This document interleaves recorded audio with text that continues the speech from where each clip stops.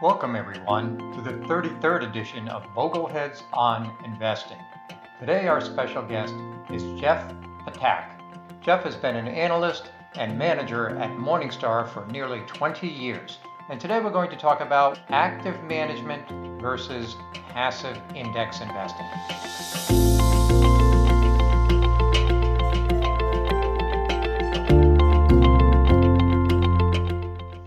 Hi everyone, my name is Rick Ferri and I'm the host of Bogleheads on Investing. This podcast, as with all podcasts, is sponsored by the John C. Bogle Center for Financial Literacy, a 501c3 nonprofit organization that you can find at boglecenter.net, where your tax-deductible contributions are greatly appreciated. Today, our special guest is Jeff Ptak. Jeff has been an analyst at Morningstar for almost 20 years. He has in-depth knowledge of active management strategies, index versus active management, and Jeff knows the score. Now, some of the terms that you're going to hear today might be a little geekish, like 5-factor model, 3-factor model, regression analysis, and so forth. We kind of throw them around a little bit, but try to bear with us. When we're talking about all of that, we're trying to decipher whether or not the active managers actually have skill in outperforming their benchmark. And if so, how many, by how much, and for how long? So with no further ado, let me introduce Jeff Ptak. Welcome to the Bogleheads on Investing podcast, Jeff. Well, it's my pleasure. Thank you so much for having me. Jeff, you've been in the portfolio management analysis business for just about 20 years. And you've been on all aspects of it. You've actually been an advisor for Morningstar. You were an analyst for Morningstar. You were an equity analyst for Morningstar. You have a tremendous background in the active versus passive debate. But before we dig into that debate, I'd like to get a little background on you. Tell us a little bit about your history and some interesting facts. Sure. I'm happy to, and thanks again for having me. Yeah, I'm a Chicago area product. They can't get rid of me. I was born and raised here, went away for 4 years to school up at the University of Wisconsin in Madison, where I earned my bachelor's degree in accounting and promptly returned to Chicago and entered the public accounting profession, which is where I spent the first 8 years of my career, first 2 of which were kind of banging the balance sheet, so to speak, as a commercial line auditor, and the last 6 of which were where I was part of a national technical accounting and auditing think tank, I suppose you would say, which was, it so happened, based in the Chicago area. And then when Andersen met its untimely demise, that was actually the catalyst for me to move over to Morningstar, which is what I did in 2002. So the silver lining for me was finding Morningstar, which is where I've made my career ever since. And as you mentioned, I've done stints. Originally, I started out as a fund analyst, and then I've done stints in equity research, ETF research. I spent some time in the investment management part of our business. And then more recently, I returned to research, heading up our global manager research team. And the way to put that into context is we've got a team of over 100 analysts globally whose job it is to assess active and indexed mutual funds and ETFs and their equivalents on a qualitative basis that culminates in a rating called the analyst rating that they assign. And so I work arm in arm, I suppose you would say, with them in helping them to assign those ratings and push thought leadership into the market. So that's been the tour to this point. And then more recently, they asked me if I could help out as chief ratings officer. So now I spend a little bit more time focused on our rating systems and making sure that they're as usable and effective as possible.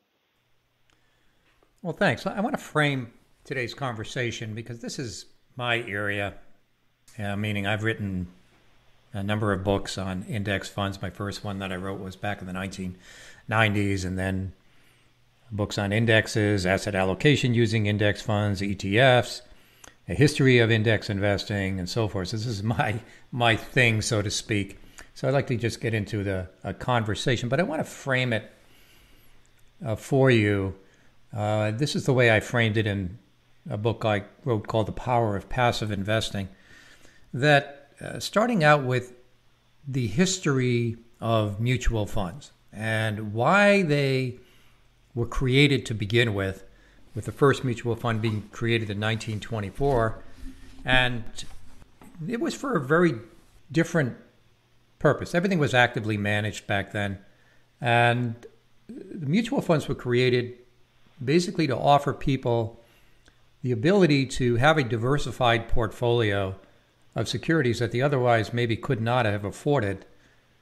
But it wasn't, according to John Bogle's 1951 thesis from Princeton, it wasn't for the purpose of outperforming the market. It was a convenience thing. Is that how you see it? That's right. I think that traces the beginning of the arc of the industry and basically giving investors the ability to pool their capital, so to speak, and maybe in ways where they don't court onerous trade-offs that they would have courted if they've been trying to invest in individual securities, transaction costs. Being an example, not that it was a free ride in the early mutual funds, but I'm sure that there were some efficiencies that investors, in addition to the conveniences that they gained, there were efficiencies that they also reaped. Let's spring forward to, again, some of the early research on active mutual fund performance was done well before the first index funds were created. The work that I did in looking at data and studies that were done and far back as the 1930s by Alfred Cowles, but by going forward over the years by Bogle and various academics in the 1960s, all seem to point to the fact that these actively managed funds were in fact not outperforming the markets. In fact, some did, but most by and large did not. But again, it wasn't a concern at the time because the purpose for having mutual funds was to just get diversification in a relatively easy way by pooling capital together, as you said. But it was these studies on active management that led to a lot of questions about, well, why isn't there an index fund that tracks, say, the S&P 500? Why do you suppose that was? Why did it take so long to create an S&P 500 index fund, which, by the way, didn't get created until 1975 and actually went public in 1976? So I think that maybe, not to widen out too much, but I think that maybe it's something that's innate to the American spirit. We're strivers, and I think that perhaps, it just comes naturally to us to not just try to attain a goal, but to exceed it. And say what you will about active management, but the name of the game there is to try to clear the bar. And so I think that's probably one reason. I think that incentives are probably another reason. There's probably a whole sort of litany of reasons that we can cite why it took a while. I would suppose another barrier was it seems counterintuitive, and we still, find ourselves having to dispel this notion, but there's sort of that whole idea, why would you settle for average in an index fund, which is literally what it strives to deliver you insofar as it does a good job of tracking whatever market segment it's seeking to track. Where it's above average is once you take fees into consideration and other frictions you would otherwise encounter in an active strategy, you end up doing better than average, and those excess returns compound over time, and that's one of the reasons why index funds are as formidable as they are in many market segments. But that could be a tough sell. It doesn't intuit, I think, for a lot of people, and so I think that when you take the three of those things together, we're strivers. There's incentives that maybe conspire against indexing, and it's also something that doesn't immediately intuit. That's probably three reasons why indexing took a little while to really take root. I'll add a fourth reason, and that is cost, meaning that prior to, I think it was 1975, there were fixed commissions in the exchanges where it cost a lot of money to buy 500 stocks in a fund. Yep. And if you had money coming in and out of a mutual fund like an index fund would have, they would have to go to the market, and in order to keep it somewhat balanced or tracking the index, they'd have to buy and sell a lot of individual securities, and with fixed commissions, I think it probably made it prohibitively expensive until, I believe it was 1975, when Congress did away with fixed commission costs, and that spawned companies like Charles Schwab and discount brokerage firms. That's right. And then I think if we were to focus on, maybe the last decade or so, when we've seen this torrential shift from commission-based to fee-based advice, changes in advice practices are probably something else that have ushered in indexing. Now, indexing had arrived by then, and I think that some of the factors that we focused on explain why it had arrived. But I think if we're looking for one of the factors that explains why the demand for indexing has accelerated to the extent that it has in recent years, I think that that's probably a pretty pivotal shift to talk about. The fact that for many advice givers, it was more about planning or what they might call behavioral modification or tax management rather than going out and trying to capture alpha. And so then the name of the game became to try to lower the internal cost, investment cost of whatever it is they were delivering. That's a pretty pivotal development, I think, in the overall adoption of indexing, which is a bit unique to, I think, the last 10 or 15 years.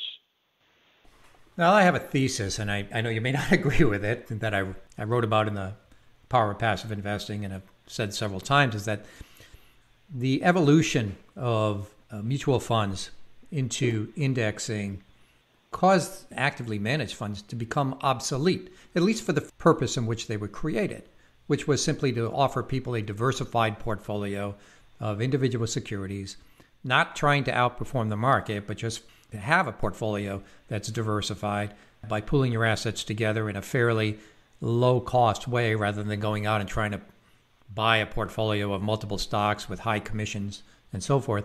That when indexing came along, it was a better mousetrap. It did that better than actively managed funds, at least that portion of it, which is probably why Ed Johnson from Fidelity said this when John Bogle launched the first index mutual fund at Vanguard, now the S&P 500 fund. He said, "I can't believe that the great mass of investors are going to be satisfied with just receiving average returns.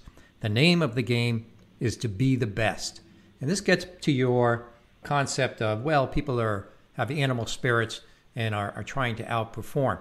But to me, this was a big shift in active management. Up until the time indexing came along in the 1970s, it was more about being able to get a diversified portfolio of stocks at a relatively reasonable cost and not about beating the market.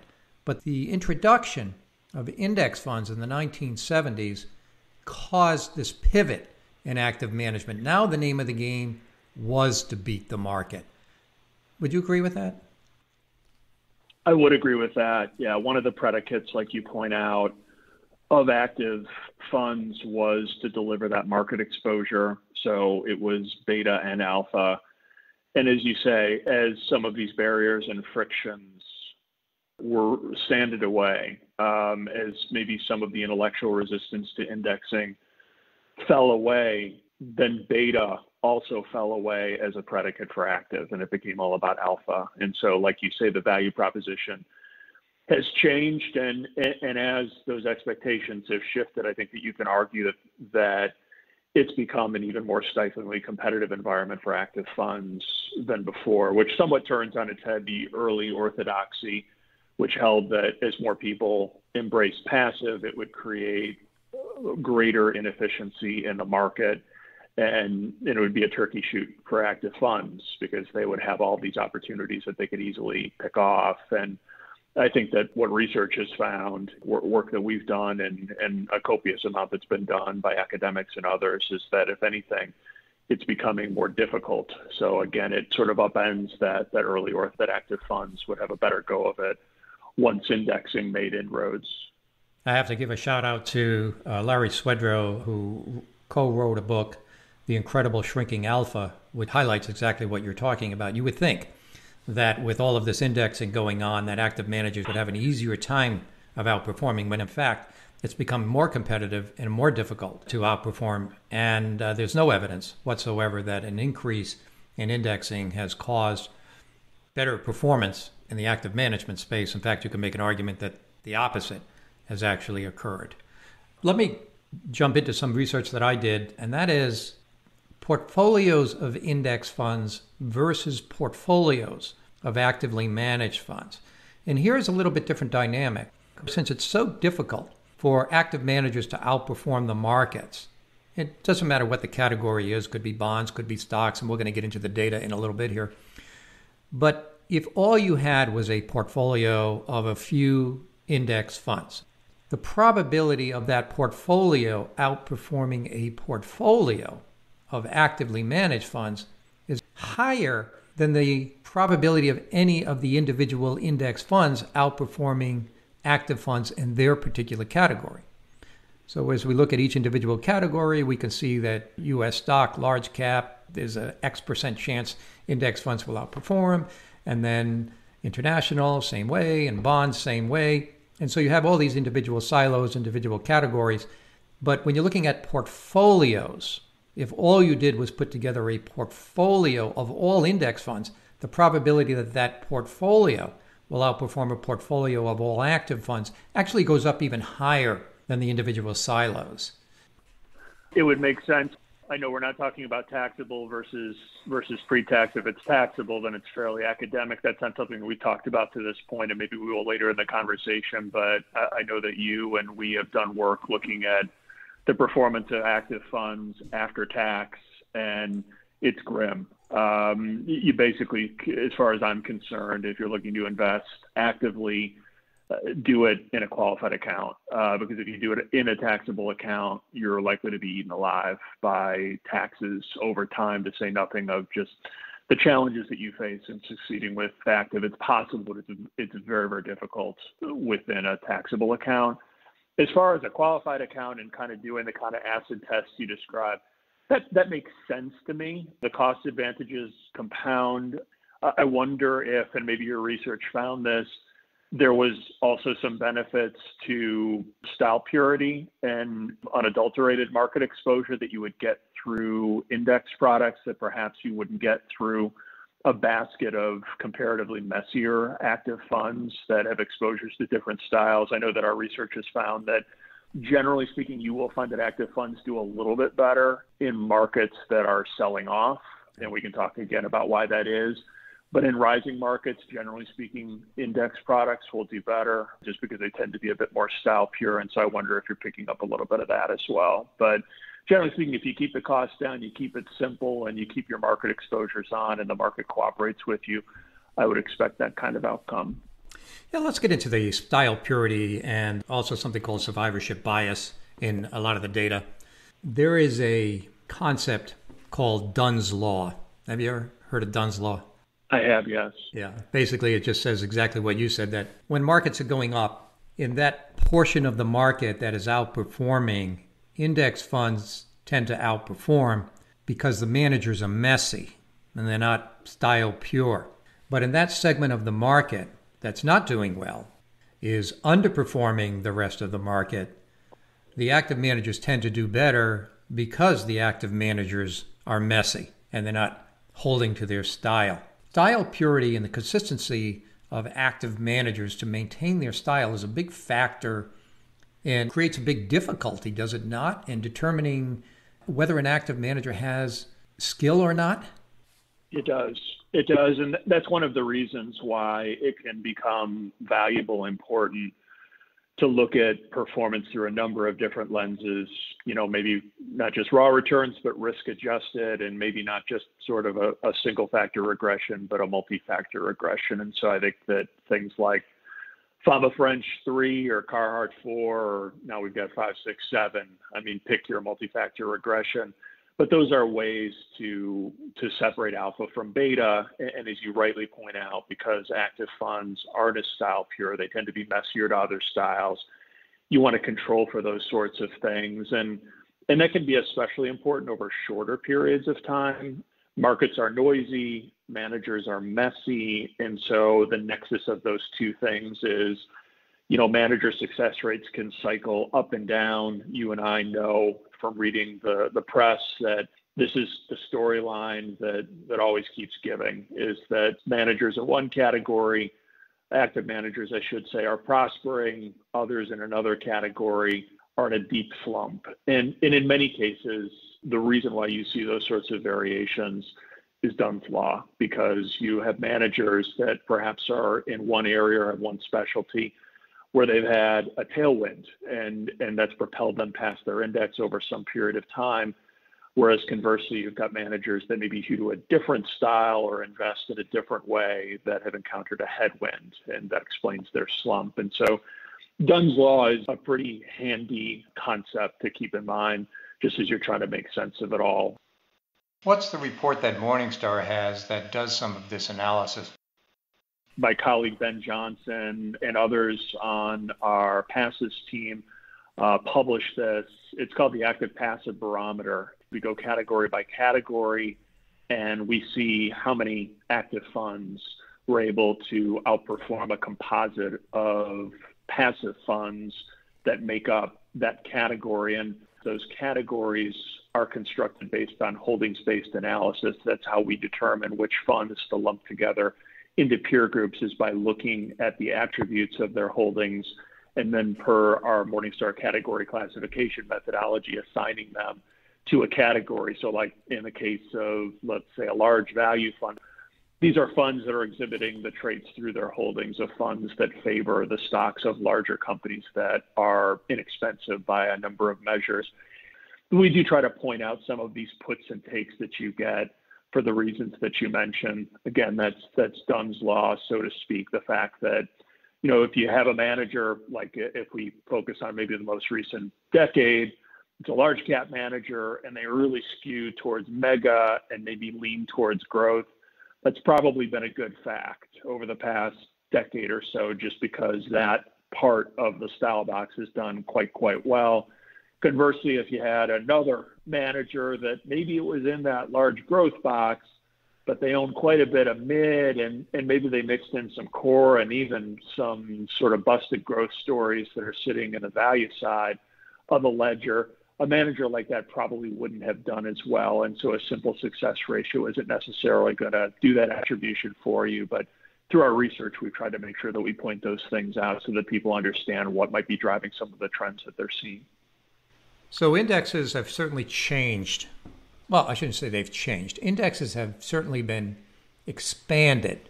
What the definition of an index is has expanded significantly in the past, I'll call it 15 years or 20 years, where prior to, say, 2003 or 2004, an index was the S&P 500, or the total stock market, or the total bond market, or the total international market of some sort. But they were very big, large, gorilla-type composites of securities from U.S. and international and fixed income. But that has changed dramatically. And the definition of an index, I don't think it's a definition based on what John Bogle's standard would be of what an index is, but there have been, in my view, a lot of actively managed products that have now calling themselves indexing. And I believe that Morningstar calls them strategic indexes. Is that the name that you use? Strategic beta, that's right. The industry refers to it as smart beta. We think that's a bit self-serving, so we call it strategic beta. It's exactly what you've described, Rick, which is that they're indexes, quote unquote, but what it really is it's a rules-based implementation of active management. And it's those rules which dictate which types of securities you will select. It's really not about faithfully tracking a given market segment, let alone sort of a wide swath of the market. Typically what it's about is sort of narrowing in on a specific set of securities that possess certain attributes per the rules that have been specified, and we call that strategic beta. And my work I did on the ETF book that I wrote, I broke down these strategic indexes, and tongue-in-cheek, I called them special purpose indexes, SP indexes, or SPINDexes for short. because there was a lot of spin going on in the marketplace here about what these things actually were. But that was my opinion. So these strategic indexes have really expanded, but there's two things going on here. It's not only the investment selection, and so what goes in the index that's different. Let's say you're going to do some quantitative work to determine which individual securities go into the strategic index, but it's also the weighting of those strategic indexes that have changed, where they're selecting securities based on some quantitative or qualitative factor like ESG or such, but how they weight those stocks or bonds in the index is also changed to using the same factors in many ways. So you might have a factor weighted into how small cap is it, or how value-y is it, or how ESG prone is it. So it's not only individual security selection, it's individual weighting. And this, to me, this is active management. But the SEC allows these products to be called index funds because they track, as you said, a model of some sort, or at least a methodology. To me, it's a little kind of unfair, and was a little bit of a way of which active management companies to get back at the indexers. How do you feel about that? I do agree that there has maybe been a certain lack of discipline when it's come to devising some of these strategies. I think that we can look at something that's fairly plain vanilla, like a value index. Technically one could argue, given the fact that it's literally factor tilting, that it's aiming to do something apart from the broad cap-weighted market. And I don't think that probably, you or I would look at that and be like, okay, this isn't prudent at all, or there's not a body of research that undergirds this. So I think that, what you're referring to is this proliferation of products that we've seen that have targeted, these very narrow market segments, or, maybe data mine their way to a particular index methodology. And then they put that out there and it kind of promptly rolls over. It's just a bit of gimmickry.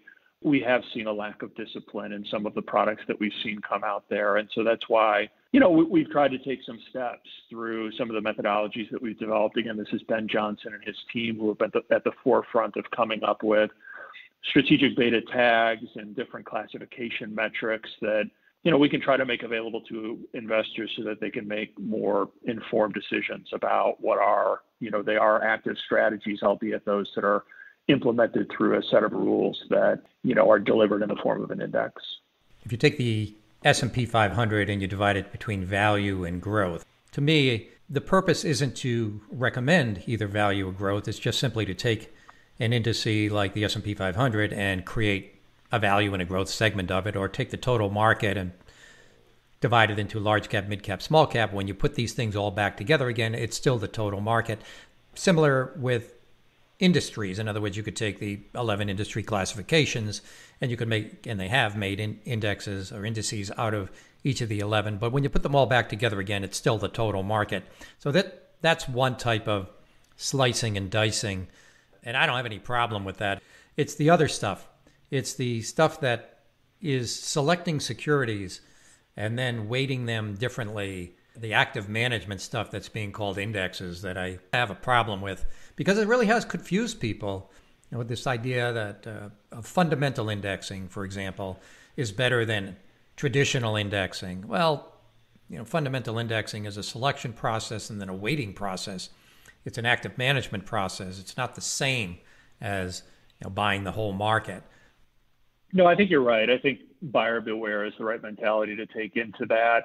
The one thing that I could say in defense of a thoughtful, smart beta or strategic beta approach, one that follows a prudently constructed index that's maybe founded on, robust research that's been conducted in a careful way, the index isn't going to lose its nerve, which sounds a bit glib, but, one of the things that investors do have to confront when they invest with an active manager is agency risk or career risk. It's this notion that if things go against the active manager, he or she might be likely to buckle under the pressure. And so maybe they are tilting sort of towards a set of securities that have been underperforming, and the phones are ringing off the hook. Clients are upset. They want a piece of the action, and the action is not where that manager is investing at the moment. And so what do? They sell the underperformance, and maybe they glom onto the index or buy into the part of the market that's been doing better. And what happens, performance suffers because they tend to buy into the market segment that's about to roll over. And we see this repeat again and again and again. And contrast that with the strategic beta product. I'm not suggesting for a moment that they're all well constructed or thoughtful, but the index shouldn't lose its nerve. It's going to keep doing what it's designed to do. Maybe again, take our sort of quintessential value index. It's going to probably keep buying, or rebalancing towards stocks that look cheap by price to book or what have you. Whereas maybe another manager who is tilting towards that style, maybe because of the agency risk, maybe because of that career risk, they might not be as committed to doing that when push comes to shove. So I think that's one thing that you could say. And then insofar as they're wrapped in the ETF structure, there are certain tax advantages, but that's more of a wrapper thing, ETFs versus open-end mutual funds, than it is an indexing thing.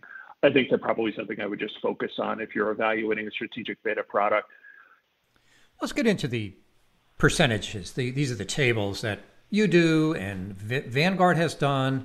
Standard & Poor's does them through their SPIVA studies. There has been several academics who have put together performance tables to show the percentage of time that active management in each category outperforms. These are usually done either annually or semi-annually.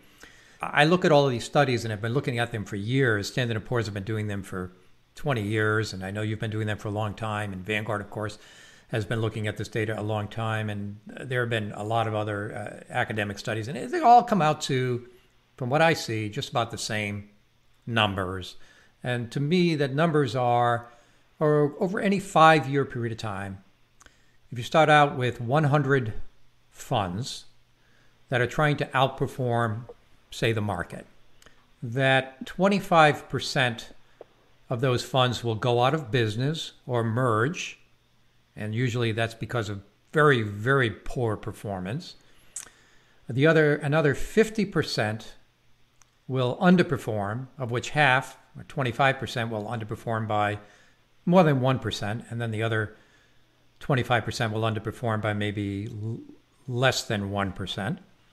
And then last, you have the 25% that outperforms, and this generally will outperform by, call it, 0.5%. There are 25% of the active managers who have in the past outperformed over a 5-year period of time, and the problem is figuring out who they're going to be before it happens. So are my numbers fairly accurate, at least on the equity side? They are, and maybe I'll sort of back up a little bit. I did a little bit of sifting around in our database going back in time, and over time, there have been around 58,000 funds and ETFs in existence, and this includes all the different share classes. These are U.S. funds and ETFs. Of that roughly 58,000, around 31,000 or 53% have died. So that just gives you a sense. I mean, you go back through time, at some point, there has been a sum total of nearly 60,000 funds and ETFs, and around 31,000 of those have perished. They've been merged or liquidated, obsoleted in some way. And so that is one obstacle that you are facing right off the bat, is just perishability. Many funds, it's a coin flip whether your fund is going to live or not. As far as the rest of your numbers, so you've got a certain percentage of funds that are going to perish, they're going to fall away. Yes, it breaks down around the way you described. For instance, in our most recent active passive barometer report, which is a report I referenced before that my colleague Ben Johnson and others on his passive research team conduct, we found in the large cap category, so this is U.S. equity, it was around 15-20% of the funds in those categories beat the passive proxy. And so those are very sobering numbers. And as you can imagine, as you extend that time horizon further out, to 10 to 15 to 20 years, it tends to telescope even lower. And so I think that it's not contradictory to say that it's not hopeless to succeed with active investing, while at the same time acknowledging that it's a very sobering picture. When you look at the data, the odds are not stacked in your favor. Different categories of active funds do outperform for a while, and it might have to do with Dunn's law, but that they don't tend to persist. They tend to fall back. We've noticed this even in fixed income. And fixed income right now, when you look at it, you would say, gee, I should do active management fixed income. But that would only be if you were looking at, say, the last 10 years of fixed income, because 10 years ago, you wouldn't have been saying that. You would have been saying, I should just do index funds. So these things do streak, and it's hard to pick the category where you're going to have more active funds outperform, but it does happen. I could look at any data from any 5-year or 10-year period, and there will be a category or two where the active funds have been outperforming, but it doesn't persist. So can you talk with us about persistence? No, you're right. Yes, because when over these shorter periods of time where maybe you see a bunch of active funds in a category or a style outperform, usually there's some sort of stylistic tailwind that they're enjoying. And that's not to denigrate active investors. You know, they're a very sort of accomplished, educated, well-trained lot.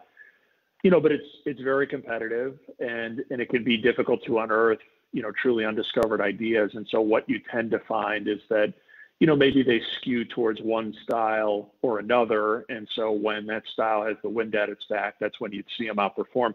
Maybe I'll give you an example of kind of how the numbers, this will just sort of further, I suppose, underscore what you said before, using an actual category as an example. This is from our most recent active passive barometer report, which was as of December 31st, 2020. And if you looked as of that date within the Europe stock category, so these are funds that invest primarily in stocks that are domiciled somewhere on the broader European continent, 74% of the funds in that category outperformed over the year ended December 31st, 2020. But then as you extend the time period to 3 to 5 to 10 to 15 years, what you find is that the numbers shrink way down. So for instance, over the trailing 10 years through December 31st, 2020, around a third of active European stock funds beat their benchmark. And so that's inclusive of the great year that they had in 2020. That probably boosted the 10-year number a little bit than it otherwise would have been, but it's still quite low. And that's kind of a constant when you look across the different categories that we study. I mean, the category, for instance, over the trailing 10 years ended December 31st, 2020, that had the highest success ratio was global real estate, and that was 48%, meaning that 48% of the active global real estate funds that existed 10 years before we began that December 31st, 2020 measurement period beat their benchmark. And so it's very, very difficult as you extend this over longer periods of time and you experience mean reversion as a fund that stylistic tailwind becomes a headwind, and then other sort of realities intrude, such as the economic viability of the product. If it doesn't perform, the manager probably is going to be tempted to mothball it, to merge it with something else, or just to liquidate it so that it's got a better offering of funds to show. And so that's how those numbers end up falling, and you end up with those low success rates that you see. Let's look at fees, how fees factor into this. And there's been a lot of academic work, and you've done a lot of work on fees. You do your annual fee study every year, and pretty much there is a very high persistent correlation among all asset classes between the fee that the active managers charge and their performance. There's a lot of closet indexing going on where a lot of managers are just buying basically what's in the index and charging a higher fee for it. But can you talk about the correlation between fees and active returns versus the index funds? We've done quite a bit of work here. I would highlight some work that my colleague Russ Kinnell did some years ago, where he looked at a multitude of different factors to determine which seemed to be the most predictive. And, the factor that really stood out was fees. The lower they were, the likelier it was that fund would succeed by different measures. To give you a more recent example, I might return to that active passive barometer report that I referred to before. And this is available to any of your listeners. If they Google for it, they should be able to pull it up and download it free of charge. It's available publicly, so you can see for yourself. But not only do we tally up the number of active funds that have beaten their composite benchmark over time, but we also break those categories into cost quintiles. And so what we take a look at is, how did funds that were grouped not only by style, but also by cost do, relatively speaking. And what you find is that almost uniformly, the lowest cost quintile outperforms the index at a higher clip than the highest cost quintile. And usually you're talking about multiples of difference. Now, granted, it doesn't necessarily upend one's thinking about whether it's better to be active versus indexed in these categories. But I think it does give you an appreciation for how much cost can tilt the odds in your favor. Just to give sort of a quick example, using a category that I think is familiar to a lot of investors, U.S. large blend, the lowest cost quintile over the trailing 10 years ended December 31st, 2020, 17% of the active funds in that lowest cost quintile managed to beat their benchmark. Contrast that with the highest cost quintile, just 4% of those high cost large blend funds beat their benchmark over that trailing 10-year period I mentioned. The odds go from vanishingly small to slightly better if you focus on cost. But when you look across these 20 categories that we track as part of this report, with the exception of just a few, you find that cost does tilt odds in your favor. And so certainly, if I were making my pecking list, that would be way up there on the list of criteria that I'd be focused on. In the study that I did with Alex Benke of Betterment at the time on active mutual fund portfolios versus index fund portfolios, we did go in and carve out just the lower cost active funds and reran the numbers. And these were the active funds that were in the 50 percentile or lower as far as fees. So they were the least expensive or lowest half of the funds. And we did find that it did make a difference. Say over a 10-year period of time, if you included all active funds in a portfolio, I call it a 5-fund portfolio of different U.S. stock, international stock, a couple of bond funds, and maybe a small cap fund of some sort. If you included all active funds in there versus an all index fund portfolio of the same mix, that the index fund portfolio outperformed over 90% of the time. However, when you just use the lower cost active funds in the study, the index fund portfolios outperformed the active funds about 80% of the time. So there was an incremental benefit to just using lower cost active funds. So that didn't really move the needle that much, but it did move the needle. But back to my other point that I made earlier is that what I found in a different research was that when looking at the funds that actually did have alpha, the managers that did outperform, and you could literally say they, using information ratios and other statistics, that they had skill, was that their funds were not the cheapest nor the most expensive, that they tended to run between 0.7 and a little less than 1%. I imagine that would be almost required. If you really do have skill, you have to put some research dollars into finding those opportunities. No, that makes sense to me. I mean, when you consider the fact that, you have some fairly accomplished, successful boutiques out there who are not going to be the cheapest game in town, I would imagine that was probably part of your cohort where you were seeing some high performers that weren't the lowest cost. Perhaps you had some in there that, maybe we're investing in styles that are a little bit more costly to implement. Maybe you would think of small company stocks or non-U.S. stocks, especially EM. Typically, those charge a little bit more. So that does make sense to me that you would find that. I think that overall, though, when you're trying to think about sort of those odds of success, focusing on cost is something that'll well serve investors.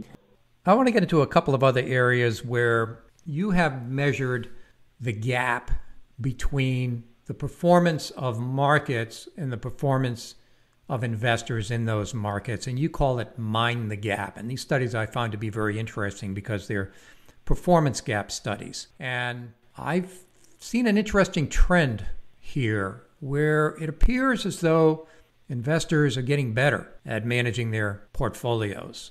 Is that what these studies are telling me? Yeah, so you're right. The report is called Mind the Gap. It was pioneered by someone I mentioned before, Russ Kinnell, some years ago, and then we've had other analysts that have been conducting the study since then. Amy Arnott, my colleague, most recently. We conducted our most recent Mind the Gap study for the period ended December 31st, 2019. We're in the process of updating the version that will be as of 12/31/2020, so stay tuned, be on the lookout for that. But when we did the most recent one, which again was as of 12/31/19, when we looked at that 10-year period ended then, we found that there was virtually no gap between the dollar-weighted return that investors earned in their funds and the returns of those funds. And for sake of clarification, when we talk about the dollar-weighted return, you'd liken that to an internal rate of return. So essentially what you're doing is you're taking into account the assets that were invested in funds, the cash flows over some period of time, and you're trying to solve for the return that would explain how you ended up with the sum of assets at the end that you ended up with, taking into account the beginning balance and the cash flows in the interim. And I would say that it's an encouraging story that we've seen the gap close, because I think that when we've conducted this study in the past, we found that there could be a fairly sizable gap, a percentage point, even 2 percentage points, that separated investors' returns from their funds' returns, meaning that they had inopportunely timed their purchases and their sales. And the most vivid example of this would be investors who are chasing performance and they end up buying high and selling low. In situations like those, you find that the dollar-weighted returns, the investor return, far trails the total return, that is the return of the funds. And so it's encouraging to see that these two numbers have converged over time. And it does suggest that we're seeing better habits, or at least we're seeing some of the less self-harmful behaviors from investors that we had seen before. Again, though, that this was just through end of 2019, we haven't quite tallied up what we saw in 2020, and there was some evidence of misbehavior then. So we'll see what this next installment shows. I'm curious if your data is able to separate out advised portfolios from self-managed portfolios, and if you're seeing different trends in advised portfolios than self-managed portfolios. I wish we could, but we can't. It used to be, as you know, that share class would tell you to a certain extent which of the funds are advised, where there's a financial advisor that's involved, versus, say, a no-load share class or an institutional share class, where we can safely say that it's an individual investing on their own or doing so in a self-directed way, say within a retirement plan. But those boundaries have basically been blown to smithereens, especially institutional share classes. Those are no longer the sole province of institutions. We've got many individuals that are self-directing and investing in those share classes, which they're able to access through their retirement plan. So it's a long-winded way of saying we can't separate it out quite that cleanly. What we can do is look at other dimensions, asset class, Morningstar category. We've done some work looking at it by volatility level or cost of the funds concerned. And there are some interesting findings there. I would say that probably the one that really jumps out is allocation funds. Allocation funds would include things like target date funds, which have become a mainstay in defined contribution plans. And over the 10-year period ended December 31st, 2019, what we found is that the average dollar that investors in allocation funds put to work out-earned the funds. So they actually, by regularly contributing into these funds, as is the practice with the defined contributions plans, as you know, they ended up reaping a slightly higher return than their funds did, to the tune of about a 40 basis point positive gap annualized. And so that's a really, really encouraging outcome to see, just knowing the central role the defined contribution plans will play in the retirement future of so many folks who are in the workforce. So that was something that certainly did jump out from a most recent report. I think that most of those funds are not advised, meaning there's no extra fee being paid to any advisor on top of that. I think pretty much most of the money is in those funds is going to be just quote unquote self-directed by the investor. Would you agree with that? I would agree with that. And in a number of cases, as you know, we've got investors who are being defaulted in to a target date fund. Now, generally speaking, the lion's share, I would guess, of the assets that are in target date funds probably were not defaulted in just because it predated that practice, and that's where the lion's share of the assets are. But you're right that I would expect the bulk of that is not advised. So this investor gap that is shrinking, or in some cases have gone away, at the same time, huge flows have left active management and gone to indexing. Is there a link?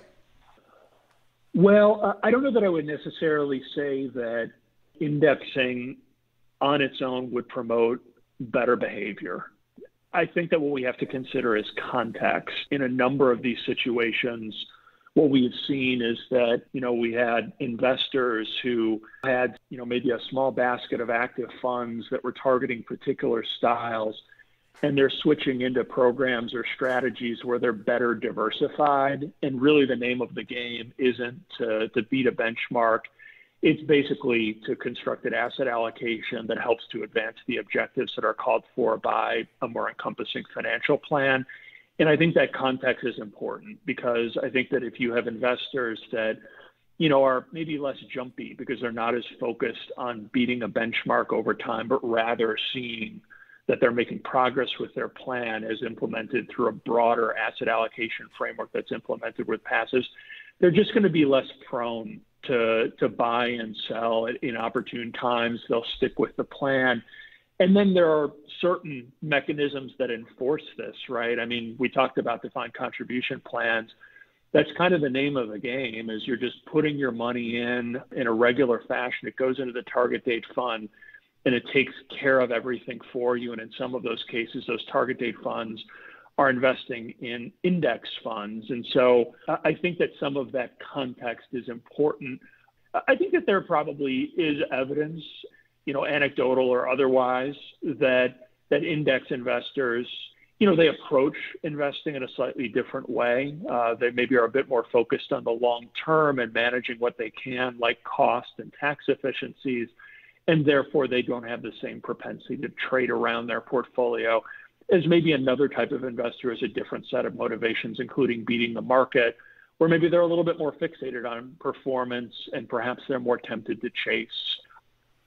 Well, it makes me circle back to my original comment at the beginning of this podcast that the original purpose back in 1924 for starting mutual funds was to give people a diversified portfolio, and it wasn't necessarily to outperform the market. And now index funds have become a better mousetrap and made active funds obsolete. And to me, the performance gap data is showing that people are figuring this out. Okay, one last question. We hear a lot of stories in the media, and these come up all the time. Negative stories about indexing. Indexing it's going to blow up the market. Because so much of the market is in index funds now, it's causing the market to be way overvalued. Is there any relevance to any of these stories that we hear in the news media? I think that's mostly bunk and self-serving. I think that, the strongest proponents of arguments like those tend to be those that, stand to gain from active investing, finding followers. And there's many thoughtful defenders of active investing. I don't want to denigrate them too, but it tends to be a self-serving argument. I think the most important thing to keep in mind, and it's a point I know that you and other Bogleheads have made repeatedly, and I think it's a point well taken, is that a cap-weighted index that does a good job of capturing a beta, of delivering a market exposure, by definition, it should be mirroring the sum total of other participants that are investing in that same area, including active managers. And so sort of this notion that indexing is going to get so big that it's going to be destabilizing or somehow funhouse mirror distort markets, I mean, to me, that's self-contradicting insofar as an index is like holding up a mirror. What you see is the sum total of what other participants are engaged in that market, including active investors. And so I don't buy that argument. I continue to think that indexing is a prudent way for investors to get low-cost exposure to market segments as part of a more encompassing plan. I think that there can be a place for active investing, but I think that investors should be judicious about it. And one of the best ways to sort of really understand what your limits might be there is just to look at some of the data that we try to make available and that others have made available.